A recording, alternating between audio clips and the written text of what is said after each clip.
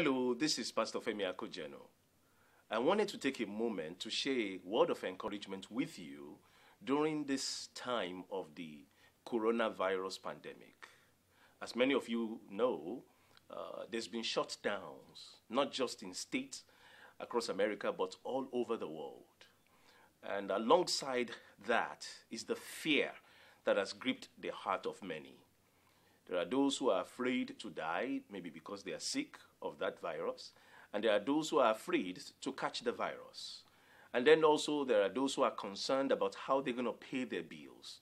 That is just fear, anxiety, and worry all over the place. But I want to take a moment to remind you the word of God. In the book of Psalm 91, in verse 7, God's word makes something clear to us that should help you to calm down during this time of this pandemic. The word of God says that 1,000 shall fall by thy side, 10,000 at thy right side, but it shall not come near you. That is God's word to you. If you're under the sound of my voice and you know Jesus as your personal Lord and Savior, I want you to be encouraged, because that's God's word for you. That although people may be falling dead around you, although this pandemic may be causing people to go down around you, but for you, it will not come near you. If you're already sick of the coronavirus, I want you to know this. You can hold on to this promise that this virus will not kill you. That if you are sick right now, you are coming out of it alive. Yes, you are going to beat it in the name of Jesus Christ. You will breathe, your breathing will open up. Whatever symptoms you are going through right now, they will dissipate and disappear, and you will be just fine in the name of Jesus. But maybe you are not sick of the virus. Guess what? There is no need for you to walk around in fear, because God's word and God's promise to you is that 1,000 shall fall by thy side, 10,000 by thy right side, but it will not come near you.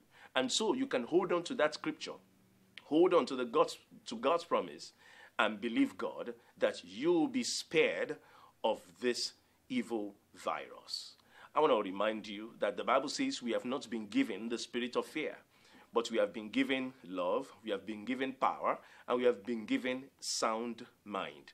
And people of God, if you will just focus on the word of God, not in what you are hearing in the news, because, you know, when you hear what's going on in the news, how many people are catching the virus, how many deaths is taking place, and just what you hear over and over and over in the news media, there is a tendency to become afraid. But the word of God says something. It says that we walk by faith and not by sight. And I want to encourage you not to put aside your faith. Put your faith in God. Remember that our God is a faithful God. Remember that he has never changed and he will never lie. Remember that whatever he has promised us, he is able and is willing to keep his promises. And if he says that it will not come near you, hold on to that scripture. Hold on to the word of God.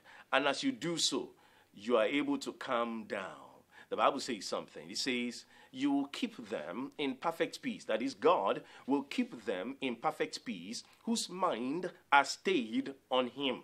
I want to encourage you at this time of pandemic, let your mind's focus be on the word of God. Let it be on God himself. Don't focus on what the news is saying. Because if you focus on all the negative stories, and then you also have people who are sharing their own, theory out there, just, conspiracy theories that they are just sharing out there. If you focus on all of those, the tendency is for you to become so afraid. I know people whose blood pressure has gone up because they're focusing on all these things. But this is not the time for that. This is the time for you, for your mind to be stayed on the word of God, to focus, to narrow on the word of God, to meditate on the word of God. And as you do so, guess what? The peace of God will fill your heart. I want to remind you the word of God says, fear not, for I am with you. That is God's word in Isaiah 41 verse 10. God said, fear not, for I am with you. I want to remind you the reason why we are not fearing, regardless of what we see in the news media, is because God is with us. Fear not, for I am with you.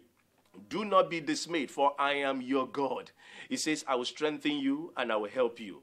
Oh, maybe you have lost your job in the midst of this pandemic. God says, I will help you.